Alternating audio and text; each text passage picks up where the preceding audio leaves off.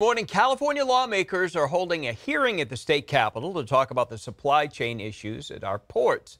ABC 10's Zach Fuentes live this morning ahead of this meeting. So, Zach, is there bipartisan support here looking into this matter?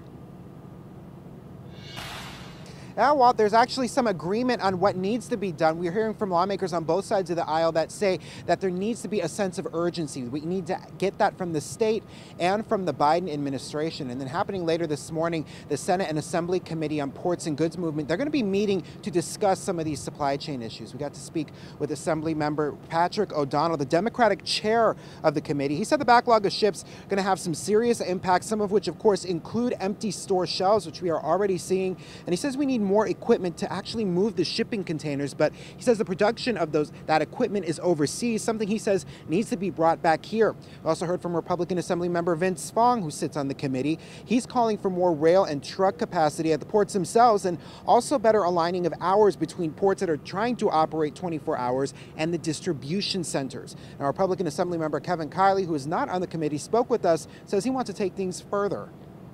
Folks who are actually on the ground and are trying to get the ports, to work, have identified the barriers that the state has put in place to doing so. And I'm calling for the legislature to get back to work to eliminate those barriers, to make sure that this California problem doesn't have ramifications for the entire country. Total of 10 Republican Assembly members joined Kiley in a letter sent to the governor calling for the legislature to come back to session earlier than their January start date.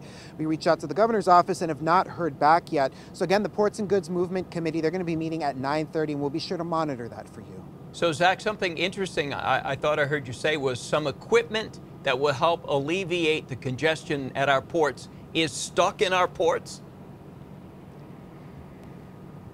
Yeah, so what he's talking about, it's called a chase. It's wheels that they put under the shipping containers, kind of like a trailer. He says that we don't have enough of those, that the production of those is overseas, and he wants production of that to be brought back here to our country so we'd have access to them quicker.